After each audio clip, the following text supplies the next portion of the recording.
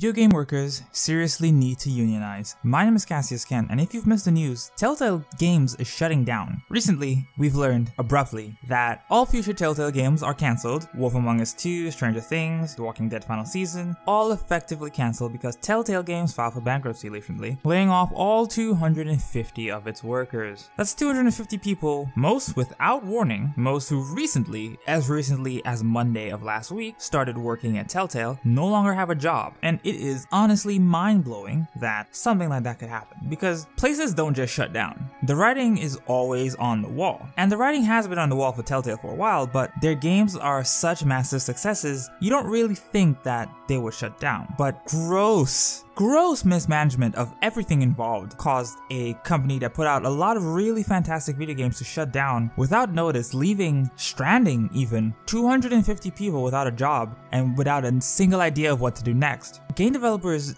need to unionize. It's something that has been overdue for a while now. It's something that needs to happen because they are not protected by their employees. People that employ devs do not care about them. There might be one or two people in the company that genuinely care because they were game developers themselves, but the higher ups don't care. They only care about the bottom line. And that's unfortunate because your job will come at the cost of that bottom line before anything else. And more often than not, when we see things like this happen, the people at the top usually are mostly unaffected, are usually fine. Because 250 people were fired from a job that they were secure in with no severance package whatsoever. They just lost their job, they lost their healthcare, they have no idea what they're going to do, and they are fortunate enough to be working in an industry that cares about them, from the developer side at least. And as soon as this news broke, we saw dozens and dozens of developers saying, hey, our team needs people, sign up, send in your resume, send in your portfolio, apply for this job. Don't let this opportunity slip by. Don't sit on this information. Strike while the iron is hot, because now there are 250 more people that need jobs and all of them are hungry. And I hope that a lot of these people bounce back. I hope that a lot of these people affected by this just sudden termination of a wonderful company just get back on their feet as quickly as possible, because it is unfortunate that something like this has to happen. It's unfortunate that something like this has to happen with no warning to the employees. The employers knew.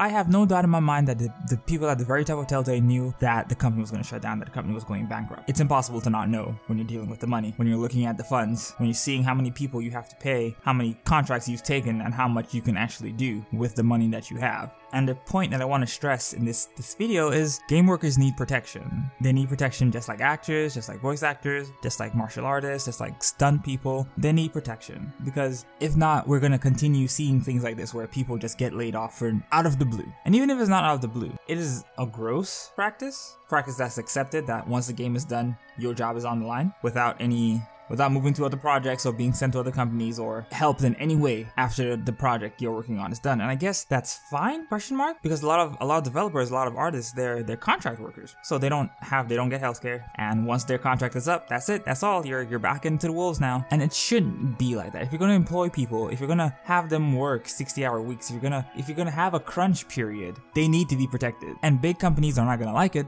because it costs more money for them, but they're making so much money on the games that these developers make. I have no idea why it isn't a thing. Companies like EA and Activision not protecting their employees. We will see things like this again in the future. It's something, this has happened before and it will happen again. It will continue to happen until something is done, until developers at least unionize. And they are taught that, especially from the big companies, that union is a bad word. And the union isn't looking out for you. The union is absolutely looking out for you. The gross practices of American employment is palpable. No one cares about their employees unless you're a small business. If you're working for a big company, you are a number. And once you are done, you are being discarded. And it shouldn't be like that. But I think that's where I'll end off. I have been Cassius.